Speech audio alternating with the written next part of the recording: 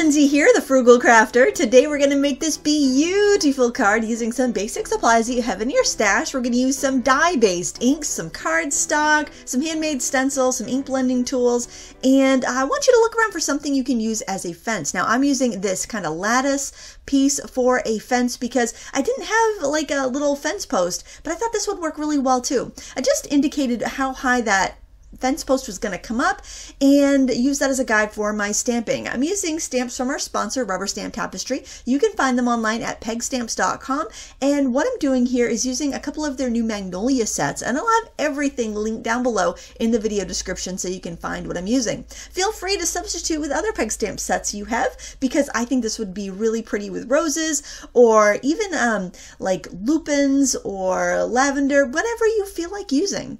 I'm using a couple shades of pink for this. I like to ink it first with a lighter color and then rock it in the darker color. And then for the smaller ones that are just outlines, I'm just using the darker ink. Now I'm using Memento inks here because I know if I want to pump up the color a little bit, I can go over it with any of my alcohol pens and it's not going to smear that Memento ink. So that's one of the reasons I use a Memento so often. It's such a tried and true ink pad, and now Rubber Stamp Tapestry is carrying the re-inkers for the Memento pads, which is really handy. I think that if you rely on an ink, definitely get the re-inker for it because it'll give you dozens of lifetimes out of those ink pads. I'm using a combination of Blick Studio markers and Copic markers just to color in those flowers. Nothing fancy. I'm just doing a flat coloring here. I'm not doing much in the way of blending. I just basically want to make sure that I have enough solid color there so they don't get lost when I do my stamping of the leaves and the inking. So basically, because I'm going to put an overlay of a die cut on top, I just got to make sure I've got a pretty dense, vibrant color in the background. And I'm using a variety of the different foliage from these two sets. There's a really big, beautiful solid leaf, and then there's also these ferns that I'm putting towards the bottom because, you know, you wouldn't have ferns high up on a hedge. They would be their ground cover. They're low. And then I've got this pretty little, it's almost like a little trellis, and I'm kind of letting those poke up high so that I just have this other little shape of greenery higher on the hedge there. Now I'm using my makeup style brushes here and it was actually just a leftover die cut that I'm using as a stencil. It was from My Favorite Things die cut. You could definitely cut something out with your decorative scallop scissors or just freehand it out of cardstock. That's all this is cardstock. And there's like 100 million cloud dies out there, so you probably have something in your stash either from a set or just on its own that you can use if you don't want to hand cut. And I think they have cloud stencils, so it doesn't matter. Use whatever you have and then just ink off of it. The reason I like these makeup style brushes is that it's kind of impossible to get a messed up edge, but also your ink blending brushes, the hog bristle ones that we've used forever and ever, work really well for this too. These are just new, so they're kind of fun for me to use and try. And I also want to find uses for these smaller ones that came in the set that I bought. So I thought that would be really great for this bottom part of the hedge where I want to kind of ink softly around those flowers. So I find the smaller ones a little hard to get used to, but that's why I'm using them, so I do get used to them. And I used a leftover like grass die cut piece for my mask, and I'm just throwing that in my jar of, I have like a dish of like scraps I use as masks. It's nothing fancy, but it works for me and it gets the job done. I'm stamping the sentiment in that darkest purple ink. It's kind of like an eggplant color in the sky over the cloud area. It says, "Have a beautiful day."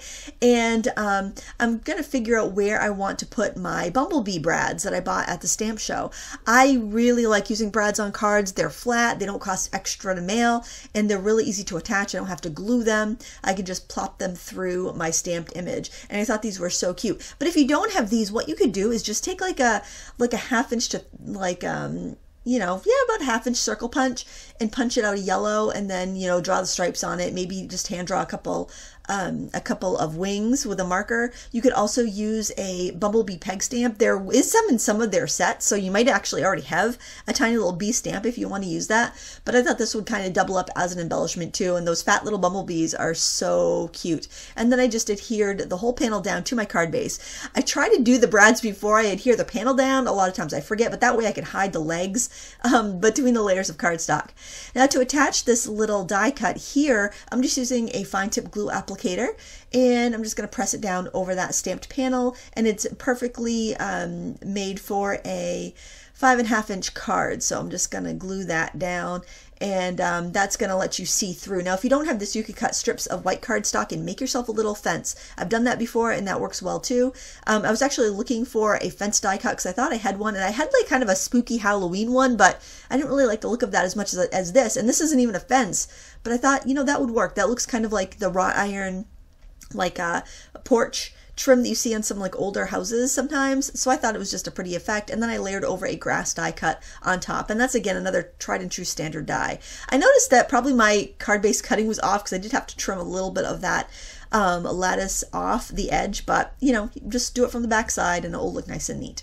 Now for the inside of the card, I decided I would do another sentiment from the Bee-utiful stamp set, and I'm putting You're Sweeter Than Honey in there, and then I'm using the little bee stamp that came from that unmounted stamp set from Rubber Stamp Tapestry to just kind of embellish it a little bit. I like to have something on the inside of a card because I have a hard time coming up with things to write. I'm definitely better expressing myself verbally than in, you know, written word.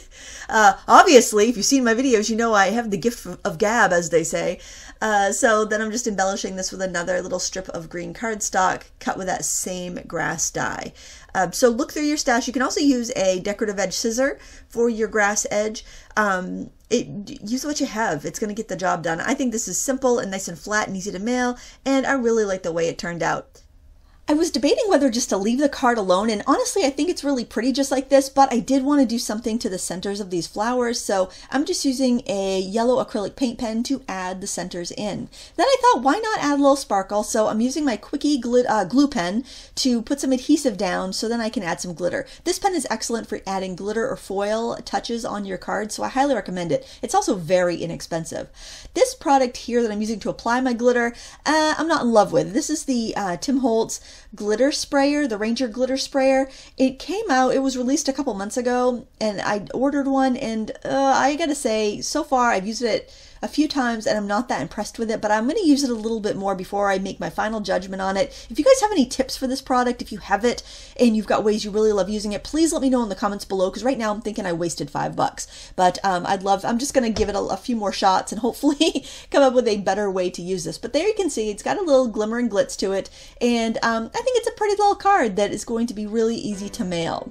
If you would like to find the supplies I used, you can check out pegstamps.com. That's the home of Rubber Stamp Tapestry, where you can find the peg stamps and unmounted stamps I used, as well as the memento inks and refills. I'll have a supply list in the video description for you. Thank you so much for watching. Until next time, happy crafting!